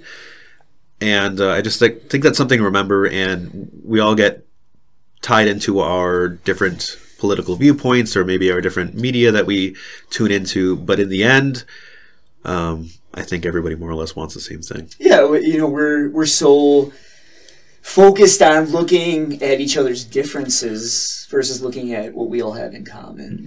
And yeah, that's why that's why we bring you this optimistic article every week. Yeah. And that'll lead us into the opposite of this optimistic article, which is Nick being very angry about something. Yeah, I was leading up to this discussion right now. I was trying to think about how angry I need to be. But basically what I'm angry about is Amy Adams not getting an Oscar nod for her role in Arrival. I know I can't really discuss Arrival too much because... Yeah, I haven't seen it yet. Josh and Nick have. Nick, if you could just give a brief synopsis of what it's about. We were talking about earlier, it's a first contact movie, and we look at, and it asks some really good questions about how humans interact with each other, and the role that language plays in those interactions, and how important it really is to understand each other. So it's a movie that really makes you think outside the box, and which is precisely the reason why that movie got an Oscar nod. But that being said, that movie would not have been what it is without Amy Adams. She really, the character that she played, Louise Banks, it would not. She was able to make the connection with the aliens that come to Earth. Obviously, from if you've watched the trailer, she makes that connection with them that I don't think would have been possible with any other actress. Maybe that's a little bit of bias for Amy Adams. She's been nominated a few times already for a few movies. I think I actually had the list. She was nominated for Junebug, Doubt, The Fighter, The Master, American Hustle. She's never won, but I mean, those are all phenomenal movies. Yeah, I think she's one of the greatest actors alive today. Yeah, under appreciated actresses. So So yeah, I guess what the heck, Oscar people. But okay, Meryl Streep. She's nominated every single year for something. Like, I get it. She's an amazing actress. The movie she's in. What is the movie she's in? Meryl Streep. That's a good question. I've got the nominees up, but you can just assume she's nominated every single year. She doesn't win every year, but to me, to be nominated and to win is really to take a movie that would have been okay, take a script that would have been okay, and really just take it to the next level, and really take the watcher and absorb them into your universe. And Amy Adams, she did that marvelously in Arrival, and it's just really disappointing that she didn't get that nod. And she got nominated in the Golden Globes. I don't think she did. Yeah, she didn't win, but I mean, usually that you look at the Golden Globes and you can usually transport that to the Oscars. So when I didn't see that, I was extremely disappointed. I guess to add on to your argument, I don't want to say that I don't think that these 5 women that are nominated don't deserve these nominations. I'm not saying that. I do think they deserve these nominations. I also think it's ridiculous that they've only got 5 people nominated. I think, come on, one more person wouldn't hurt you. And I think there's a lot more people. Like, I was just looking at this movie that Denzel Washington's nominated for, Fences. I think the woman that he co-stars should be nominated for Best Actress. But I think that's a shame. But I just think that if we're going to... why do we have to have a limit? I mean, obviously you can't put 85 different people up for nomination. And I think that's the whole idea of it. They want to make it exclusive. And they don't want to water down what it means to be nominated for an Oscar. So I think it does make sense that there's a limit. And they have to be consistent with that limit. Because if you have 15 people one year, it means less to be nominated, in my opinion. But I'm saying, come on, 6 doesn't hurt. Yeah, exactly. I mean, Jason you've already pointed this out, how it's not easy for a science fiction movie to be nominated for an Oscar. I mean, I'm trying to think back of the last science fiction movie, Gravity? I'd imagine you can count on one hand the amount of science fiction movies that have been nominated. Yeah, absolutely. Or you could say the same thing about horror movies. How many people have been nominated for horror movies? Absolutely. That's absolutely true. And the way for that movie to get to that recognition is because of the actors and actresses that help push that movie up to that point. So, sorry, Amy Adams should have been nominated. So here's my question to you: If you had to choose, let's say I was with the Academy and says, "Okay, we're going to put her in," but you have to choose what person gets kicked out. Who would you pick out of these? Meryl Streep. It would be Meryl Streep because, and I think it's strong to say she's overrated because she's probably the best actress alive. Yeah. But with that said, you start to feel like she is overrated when you see her year after year after year after year in a nomination. Many times when the film itself is not good, but she's a standout role. I will say that the film that she was nominated for this year is Florence Foster Jenkins, which is about a woman who dreamed of becoming an opera singer despite having a terrible singing voice. So I'm sure it's a great performance, no doubt. But we see her enough, so I wouldn't argue with seeing some other people instead of her. But I will count on with you guys. If I had to choose one person to get removed, I would remove Natalie Portman because not anything against her, but the person she's playing, Jackie Kennedy. She's an important person, an historical person, but I don't know. There's something about that role bothers me. I'm going to tell you right now, she's the front runner to win it all. Really? Her performance is supposed to be absolutely jaw-droppingly amazing. Just saying. I haven't seen it, but... This kind of goes into this topic, but what do you guys think of Hollywood's love affair with itself? It seems like... It's kind of up its own ass. Yeah, you have La La Land that is probably going to take the top After 2 honors. years of the Which Oscars, is essentially the white about Hollywood and the film film industry. Hollywood. Is You making have, progress like, of the 20 actors nominated in lead and supporting categories for the 2017 Oscars.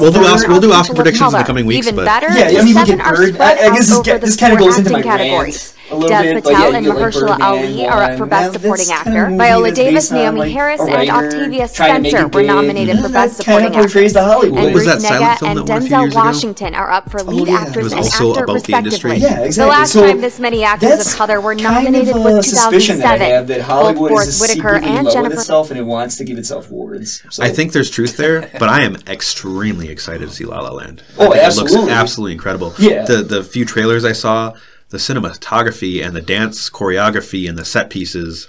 Oh man, I would not be surprised if it was my favorite film of the year. right. Yeah, I think I was watching something about that. Like that director and that writer was kind of up and coming. The director wrote and directed one of my favorite movies of all time. And I can't remember what it's called. Let me just look it up. Trust us, it's a movie. Yeah, it exists. Do not worry. Yeah. So, but okay, I just want to finish my rant. Amy Adams, I love you, and I would give you Bear by an Chelsea. Oscar. I would craft an Oscar for With you your bare hands. with my bare hands. He did Whiplash, Whiplash, yes. which I think is just incredible. Has one of the best endings to any movie I've ever seen. I haven't seen that movie yet. I want to see that movie. Yeah. I just have a You need to see it I have yesterday, a real man. problem with that actor. I'm not a fan of Miles Teller either. I think he's kind of a dickhead in real life. I don't know him obviously, but just from what I've seen in interviews, he's very arrogant and cocky and full of himself. Watch that movie. It will be one of the. It's one of the best movies ever made. I do like. What's his face I in that like movie? the older guy in that movie a lot. Yeah. Yeah, I can't remember his name off the top of my head. We're really good at this. Well. This is why we always like to remind our listeners that we're not professionals and we don't know what the fuck we're talking about. His name is J.K. Simmons. Yeah, J.K. Simmons. He is amazing. Yeah. Phenomenal. But I'd also like to add on to Arrival and just say that it's directed by Denis Villanueva, I think is how it's pronounced. He did Cesario, which I think is excellent, starring Emily Blunt. And then he did this, and then he's also doing the upcoming Blade Runner 2049. So he looks like a director that's definitely up and coming as well. Yeah, and after seeing Arrival, I am so optimistic for Blade Runner. And Arrival is coming to home video this week, so I'll be watching it in between our podcast episodes, so I will be sure to have my impressions next week. We will have a review, Next up, Josh, I believe you had something to say. I do have something to say. That's why we're here, man. What? Oh, well, first off, I want to talk about, last week I harped on Xbox for not doing enough for their customers. And man, did I find a great bargain on 3 video games for $12. I was like, wow. You don't find this anywhere. It was like going into Best Buy and finding your 2 favorite movies packaged together for $3 each. So I picked up Metro 2033 and the sequel to the game for $6. And these games aren't new. Obviously, they were made in 2013, and they're not the best. The best I could compare them to would be Half-Life. You play a character that doesn't speak, but you see it through his eyes. It's a straightforward first-person shooter. If I would rate both games, I'd say they're about a 7 out of 10. But they're quality games. It has its issues. They got a great atmosphere. It's based off of a book about people living in the subway system in Russia after nuclear bombs were dropped, and they basically start their own civilization down there. So it's a really pretty game, but it's like I said, it's not the greatest game you play, but it's worth $6 for 2 games. I mean, I thought that was worth it. The other game I picked up for $6 was a game called Deadlight, which takes place in Seattle in 1986. And it's a zombie game, and it's what do you call those games where they run across the screen? I guess it's a side-scrolling game. And that game, I've read a lot of reviews on that since I started playing it. A lot of people say it's 9 out of 10 game. So I haven't played that one yet, but I mean, oh my God, I take my words back, Xbox. Thank you for giving us some good deals. Yeah, thank you for listening, Bill Gates. And thank you for hooking Josh up with a good deal. The Digital Relics podcast takes full responsibility for that good deal. Yes. So the other thing I want to talk about is I watched two movies that I wanted to talk about during the podcast. One was called Nocturnal Animals, which I gave it a 9 out of 10, which also has Amy Adams in it. And Jake Gyllenhaal, and it's done by Tom Ford. It's beautiful movie. Like, every scene I watched looked like a piece of artwork. I will say, if you guys watch the movie in the next week, the first 5 minutes of this movie literally are, I don't like saying it this way, but are probably the most uncomfortable I've been watching the first 5 minutes of any movie. But, and to go into Nick's argument about Amy Adams, she's the main character in the movie, but she's not on the screen the most. It's basically she's reading a book written by Jake Gyllenhaal, and so you see Jake Gyllenhaal more than her during the movie. But her performance was the best performance I've seen in that movie. Like, she didn't have to be on the screen the most, but her performance was way better than everybody else's in that. Secondly, I would put Jake Gyllenhaal at number 2. But so definitely worth going out and seeing. Just judging from the trailers, it looked very interesting and also looked very surreal and strange. And it kind of, even just watching the trailer, made me a little bit uncomfortable because there's just like a weird... You believe it? It's a love story. Yeah, and it just seems like really weird and almost pornographic feel to it. It's just got a real sleazy, slimy feel to it, but also kind of dreamlike and weird. It kind of, just from the trailer, I haven't seen it yet, reminded me a lot of David Lynch's work. I don't know if you would agree with that at all. Mulholland Drive or... yeah, I could see the comparison. It's not a fast-moving film. It's very deliberate. It's got a good pace to it. I said, obviously, kudos to Jake Gyllenhaal and Amy Adams. They both give all like terrific performances. And I gotta think, what's his? Michael Shannon. Michael Shannon. I mean, every movie I see him in, he just blows me away. You know, like, way underrated actor that does not get enough attention. So from a storytelling point of view, would you say it's more of an abstract kind of strange story, or is it easy to follow? Does it have like a very clear beginning, middle, and end, or is it kind of one of those stranger type of films? It's easy to follow, but it does move around. So you have to kind of like realize what you're watching and like realize this is her reading the book. This is current. This is not current. So I mean, you have to realize that, but I don't think it's hard to follow that. And when I gave it a 9. I think the thing that I took away from it is like the story isn't like fantastic. You're not going to be like going away and saying, "Wow, that story changed my life." But that's like the only negative I had about it. Other than that, I thought everything in the movie was beautiful. I mean, it's one of those movies where you don't want to stop it because you want to see what happens. And man, it's like I said, like Amy Adams does not get enough credit, and I totally agree with Nick. I think she should be nominated for an Academy Award, if not for this movie or for Arrival. My other topic is like there's so many good female actresses that just do so well that do not get enough credit. I've seen some really strong actresses in the last week, and they can do so much more than a lot of male actors can do, and I think that's amazing. And that brings me to my second movie. I watched Snow White, The Huntsman, Winter War. I like how we started laughing as soon as you said it. This movie, I'm going to say it right now, 5 out of 10. But it's like the best way I could describe this movie is, the Sci-Fi Channel always has these really cheesy fantasy stories they play. This is like that, but it's got the most overpaid, or the most with an expensive cast. I mean, Charlize Theron. Kristen Stewart does not return in this, right? She does not. I was going to get to that. Emily Blunt and Jessica Chastain are the 3 main females in this movie. I'll be honest, the biggest reason I would ever even want to see this movie is because Nick Frost is in it. I don't know if you're familiar with Nick Frost, but Simon Pegg, Nick Frost, they were in Shaun of the Dead together and Hot Fuzz. He's the heavy-set man, and I think he's awesome. Yeah, that was the biggest positive for this movie. Is like, if I was like the ruler of the world, right? I would take the guys that wrote the plot to this movie out in the woods and shoot them all in the face because it is terrible. But the fact is, the cast in this movie pulls a really terrible plot out of the forest, or out of the mush, or whatever you want to call it. Nick Frost. I mean, he's so enjoyable to like in the movie. All the women are just fantastic. The guy that plays Thor, I can't think of his name. He's not bad. I don't mind him.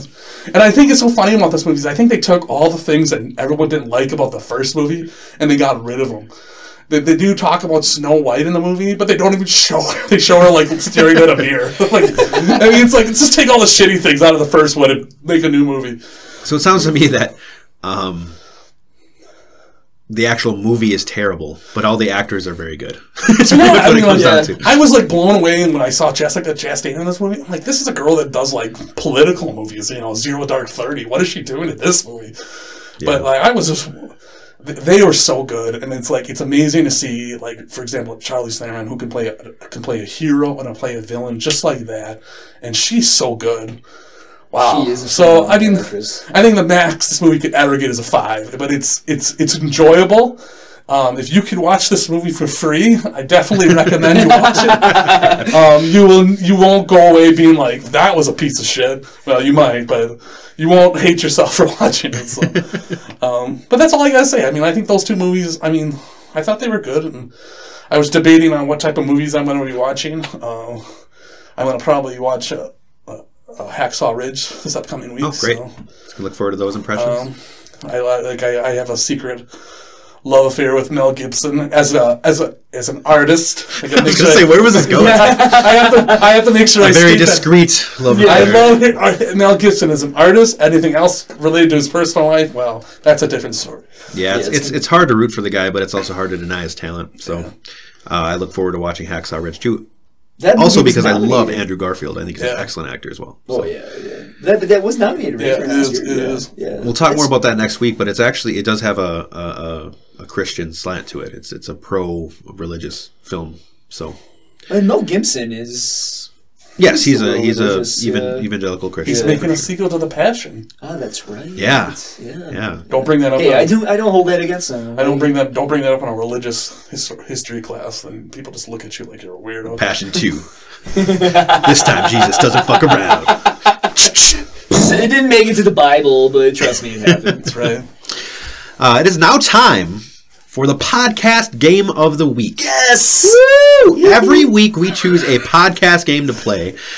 These games can be completely random and fun, or they can veer more towards the serious side of things. This week we ask, if you were forced to live the rest of your life in any video game reality, which video game would you choose and why? I'm going to start with Nick on this one. Oh, this was so much fun to think about. And it didn't take me very long either to come up with an answer, and that would be EVE Online.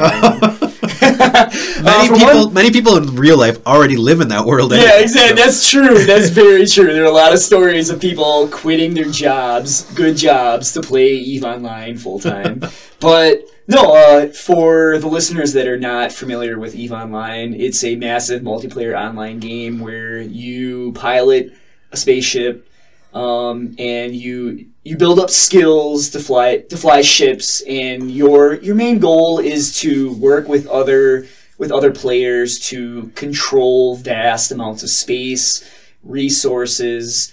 So there's a large political undertone to the game where you really need to have the skill to work with one another to accomplish the goal. There's also a market aspect to the game. Where it really mimics Wall Street, where you can buy stock within a corporation, which would be a group of players, and buying and selling. But yeah, the game is. I don't play it anymore because I have a life, and if I did play that game, I wouldn't be talking to you right now, or I wouldn't see anybody right now. It's a game that it's in my top 3 favorite games I've ever played. It has to be. The way it absorbs you, but yeah, the fact that you can never die, like you reclone yourself, and why would that not be the game that you would want to live in for the rest of your life if you don't die? Why would that not be everyone's choice? Yeah, exactly. But the fact that is the CCP, the developer of that game, the creativity that went into designing the ships that you pilot, and the feel for the ships that you pilot. Each one is unique, and each one has a soul. And if I was stuck in that universe, I would not be mad at all.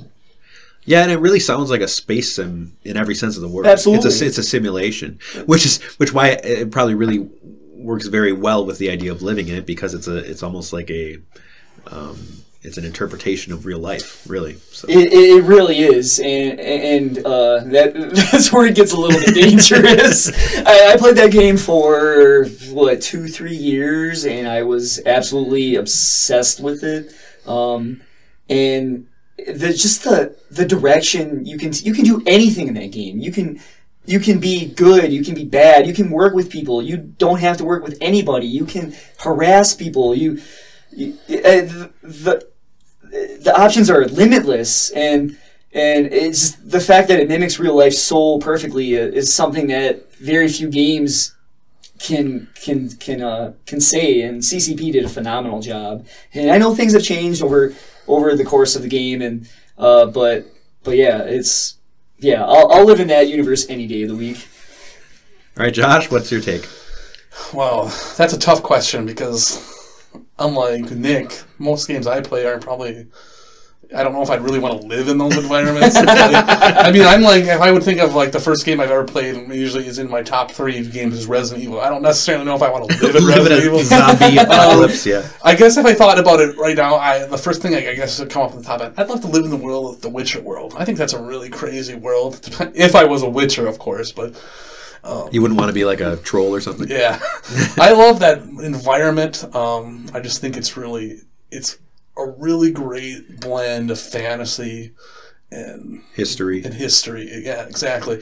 The other game I probably could think off the top of my head would probably be Mass Effect. I mean, it's similar to the idea of what Nick was saying with like intergalactic space travel and like working with different species, and except with not as much addiction associated with it. But yeah, my answer is similar to yours, Josh. I was actually going to say Mass Effect as well, and it's really for the same reasons. If it was a film or a TV show, I would choose Firefly or Battlestar Galactica, because in my dream life scenario, I would love to be aboard a space vessel, venturing through space, discovering new species, learning about new planets, learning more about ourselves, and just discovering space. You get to pilot to Normandy for the rest of your life? Yeah. How could you turn that down? I wouldn't complain about that. Even if I was on a lowly space vessel that was just transporting cargo, I would take it. I would love to just live on a space vessel. So that would be my pick.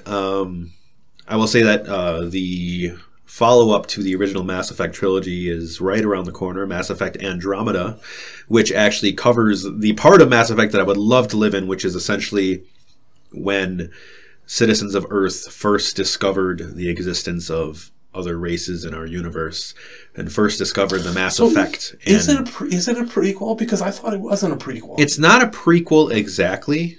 It covers that part that I just talked about, but the actual gameplay takes place actually simultaneously as the Mass Effect games, but in a different galaxy in Andromeda. So all the events don't connect at all to the main game. So, but it is about discovering new species and new planets and figuring out where mankind fits into the galaxy and the universe. So yeah, I'm pumped for that. That's good. I like your guys' picks. I think we all kind of had similar. Yeah, Mass Effect would definitely be number 2 for me if it wasn't for EVE Online. So yeah, totally. Okay, our next segment is every week we like to provide our listeners with a simple piece of advice that will help them with everyday things, whether it be big or small, and we call it our Neat Knowledge Nibble. Take it away. Yes, that's me this week. So I just recently read an article about how 47% of Americans, if they were faced with a situation where they had to pay a bill of $400, they would not be able to pay it. And that really kind of inspired me for this week to delve into the financial realm for this neat knowledge nibble and give the advice to say is to pay yourself first. It's really important that, you know, when you're working is to... You get that paycheck, take whatever amount that you can and just set it aside, and that's paying yourself before you go out and dispose of it. And dispose of it. Spend it all on prostitutes. Spend it all on subscriptions to EVE Online or whatever. No, but But I came across a really cool government sponsored option for a savings solution. It's from my ra.gov, and it's basically it's based on like an IRA, an independent retirement account, and it's completely free. The interest rates are very good, a lot higher than you'd get from a normal savings account that you get from a bank. But you can automatically deposit money into it from your paycheck. Can anyone enroll? Anyone can enroll. If you're an American citizen, you have a Social Security number. You can enroll, and you can start saving money today, and you will save a lot more money than you would compared to a normal savings account. So yeah, that's I know it kind of delves from our usual talks, but I think it's really important that you have the ability to protect yourself if something serious comes up. So yeah, myra.gov, and I do not work for the government. I just recently found out about this and started taking advantage of it myself. The only downside is you can only save up to an X number of dollars before you have to transfer that money into a different account. But I just feel like you had this option available. Like, why would you not take advantage of it? So check it out. Well said. Great. Right. That covers our neat knowledge nibble of the week. So that brings us to the part of the podcast where we're starting to wrap things up. Are there any other lingering topics or anything else you guys like to address before we finish up here? I have one, if Nick doesn't have one. My cousin just posted something online, and I thought I wanted to spread that knowledge to you guys. I don't know if you guys heard that San Francisco is now providing free college. So I think that's a good optimistic story. That's cool. That's awesome. That's news to me. Yeah. So, cool. I mean, hey, man, like, going to what Nick said, pay yourself first. Education's important for everybody. Absolutely. Yeah. If you can invest in yourself, man, you're going to reap the benefits. It's awesome. So I just wanted to add that in. Yeah. I am looking forward to finishing Stranger Things. That's going to be my goal by the end of... Tonight. Yeah. After this podcast, I'm going straight home to finish it, and I'm not even kidding. Awesome. Really looking forward to be able to talk about it more in depth with you once you finish it next week. Yeah, and then I'm going to watch the trailer for Stranger Things 2, and yeah. And I'm just going to recommend to both you guys and all of our listeners, watch Legion. Yes. Watch Legion. I would be shocked if you guys watched the first episode and didn't like it. It's excellent. Very impressive. Yeah, absolutely. Yeah. Excellent. So thank you for listening to episode 2 of our podcast. We air weekly every Monday morning, and you can find us on iTunes, Google Play, and pretty much every major podcast service out there. To contact us, you can send us an email at thedigitalrelics@gmail.com. We also have a Facebook page and a Twitter page, which we will be going live with in the coming weeks. Throw us an email or send us a message. We'd love to hear your feedback, questions, suggestions, and opinions. And thanks for listening, everybody. Thanks, guys. Thank you.